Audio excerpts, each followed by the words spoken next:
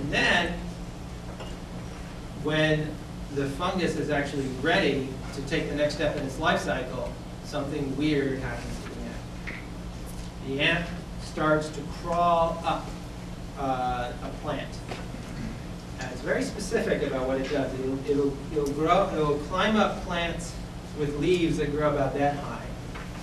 And it will clamp onto a little vein on the underside of the leaf, usually facing north or northwest, and will stay there, clamped on. And meanwhile, the fungus starts to develop into its next stage. And part of what that involves is that the threads start to emerge on the surface of the ant's body. They start to glue the ant to the leaf.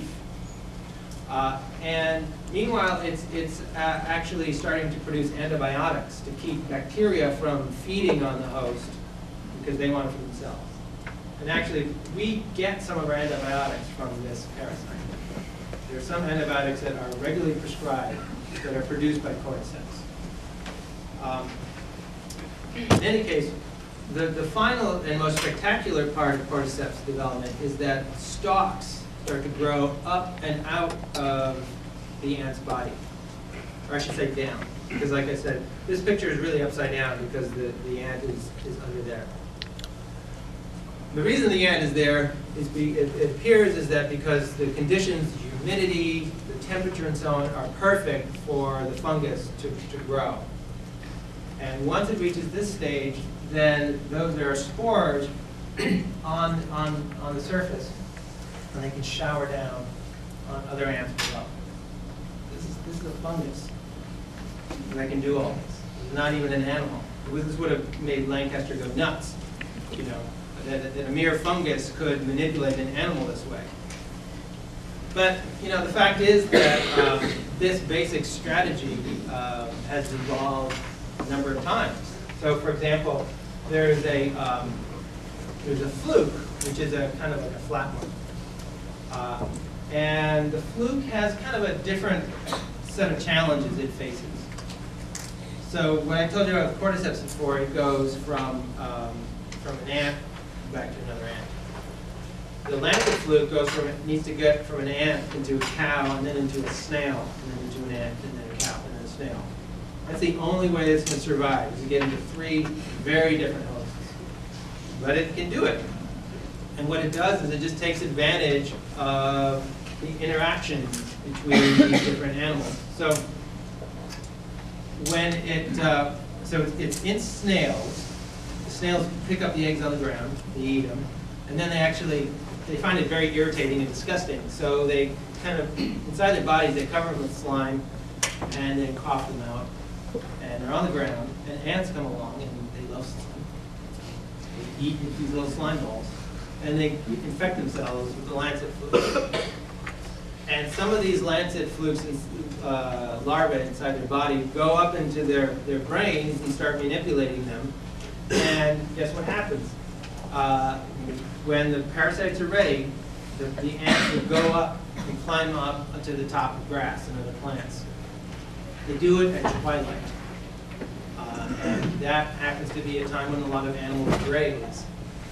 So a cow will be coming along and will eat the tip of a blade of grass and eat the parasite with it, eat the ant with it, eat the parasite with it.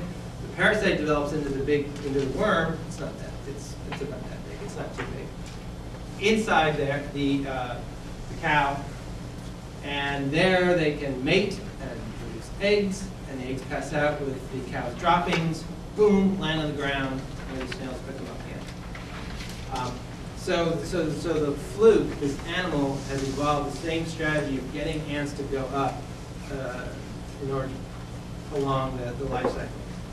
What's neat about these guys is that, as I said, they only come at twilight when it's time to graze, and they stay up there through the night, and then at dawn, the ants, are basically commanded by their puppet masters to let go, crawl back down to the ground, and just go about being regular ants again until twilight. And they go back up again, and they wait to be eaten, back down, up and down, until finally the parasite is able to get to a new host. I think that Alien, the movie, my hunch is, although I haven't really gotten categorical proof of it, was based on parasitic wasps. Again, we've got lots of parasitic wasps around here. This is not terribly exotic stuff I'm talking about. If you go into a garden and you see a caterpillar with these funny white things sticking off of it, those are parasitic wasps. What happens is that the wasps, like the alien, they inject eggs into a host, and in some cases the wasp actually use a stinger to inject the eggs in. In other cases, they just lay the egg next to the host and it crawls in. But in any case, they grow inside the caterpillar, and then once they're ready to develop further, they crawl out and the host dies. There are hundreds of thousands of species of parasitic wasps out there, and we only know what a fraction of them do, but it's amazingly sophisticated stuff.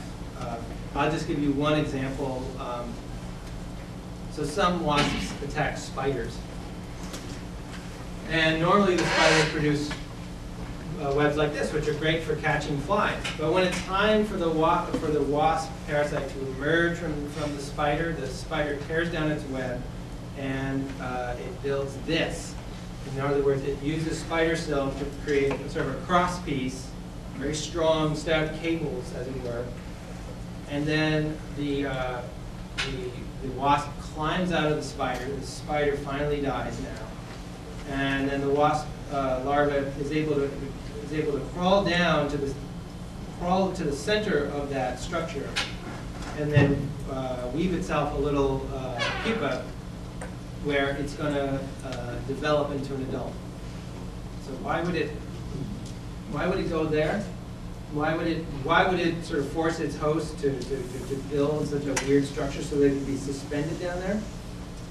Well, parasitic wasps have parasites of their own.